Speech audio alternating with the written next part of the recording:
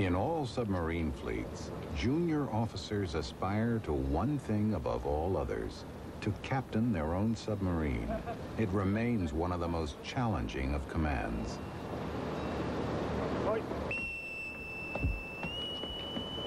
If there's one thing that we've learned, and I think that the United States Navy has learned as well, a submarine commanding officer cannot have a rule book. Okay, sure, there are some things which he can't do and some things which he must do, but he can't have a rule book. There is no set tactic or set thing to do in such and such a circumstance. He must use his own initiative and adapt very quickly in split seconds to what's happening. At first, the Royal Navy did not believe it necessary to train its submarine captains. A good eye for shooting partridge was considered qualification enough. These days, computers and simulators test the would-be captain to the limit. But for a true sense of the pressure involved, there's nothing like the real thing. 30 miles outside Glasgow, a Royal Naval frigate is charging straight towards a Royal Naval submarine.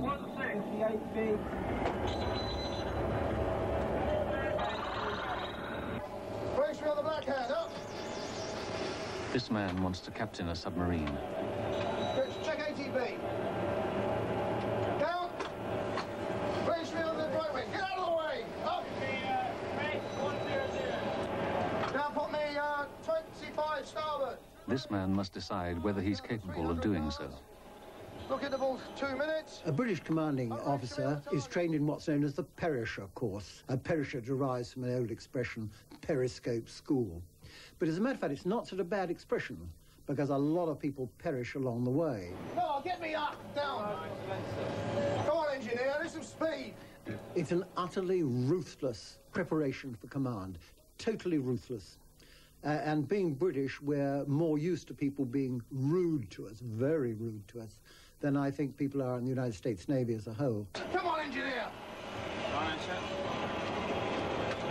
Engineer, you're going to go and put up your arse if you don't get this boat on depth. Very, very brutal. A lot of people fail. But at the end of it, you come out tough and able to face any tactical situation on your own without support and take full responsibility for it.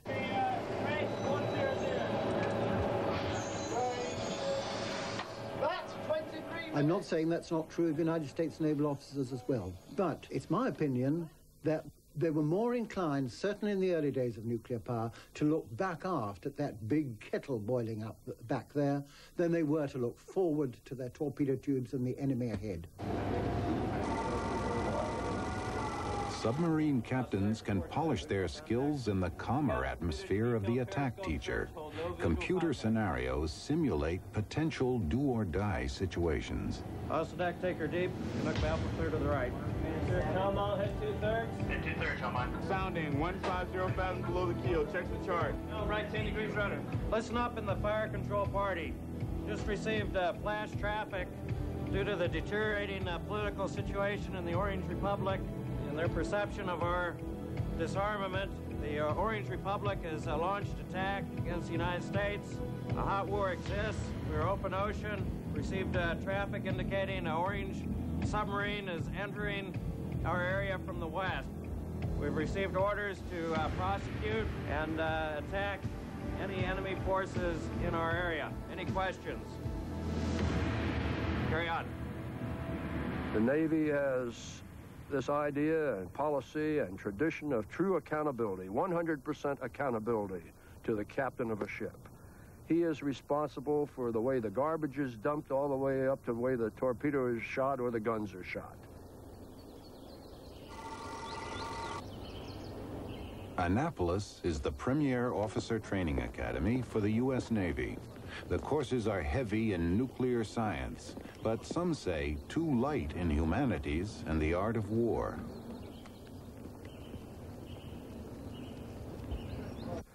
Next, you see the 41st and last of the Polaris submarines.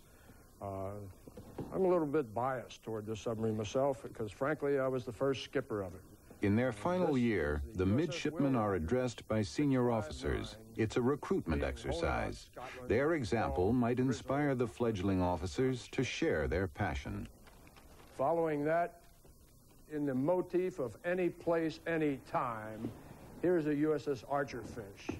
Given some qualities that I would look for is, first, you got to know your job. You got to know your stuff. You got to know your weapons. You got to know your ship. We have a very small bearing rate indicating that the contact is either distant or that we're on a lead, possible overlead line of sight. Range 10 to 12,000 yards. Carry on. Stand by to mark minute, 3-2. The good skippers I had when I was young allowed me to make torpedo approaches, to make landings when only skippers were making landings, and when you're going in with a current either against you or with you, and you've got to kind of shoot the thing on the fly. Well, sometimes you hit the pier pretty hard. Sometimes the pier almost goes over. Some people have hit their own automobile at the head of the pier. But these are things that really give you great confidence when you're the person doing it. Helm, steady course, 3, 4, 5. Steady course, 3, 4, 5, don't mind. We close 2,000 yards. Aye. Mark 256.6. Under the captain's eye, the team maneuvers into the best position to fire. Here's the best solution you can find, mate. There are certain things that you have to be vitally interested in and involved in, and one of them is safe navigation of the ship. You must not run aground. The other one is safe navigation pertains to hitting another ship. You will not have a collision. Either one of those can ruin your whole day, not to mention a career. Get on my back. Lie flat on me. Put your feet on my feet. And don't kiss me on the ear.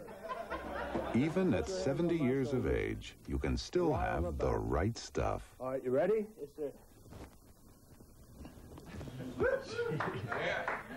Okay.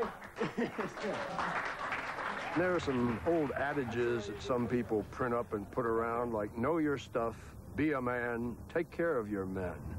And that's not too bad.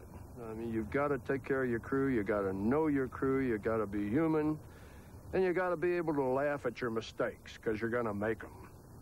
All your people are going to make them, and you may make the most colossal ones. So if you've been smiling at them, maybe you can laugh at yourself a little bit.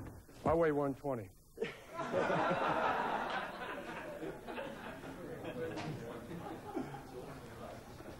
man.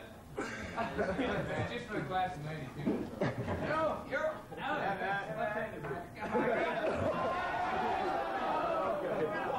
Well, it gives you something to work on. Okay.